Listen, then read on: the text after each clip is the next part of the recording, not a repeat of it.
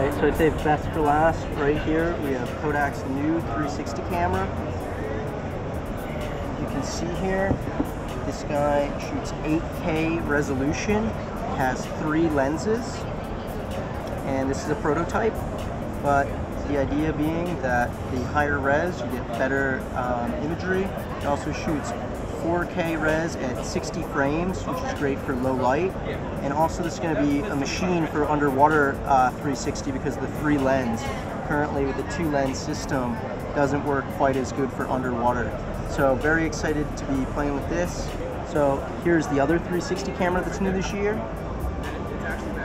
And this guy can do 360 4K like this, and then it flips out and can do 180 3D. This guy right here, I've recommended they call the butterfly because it opens like a butterfly knife, and it also does a metamorphosis to become a 360 camera.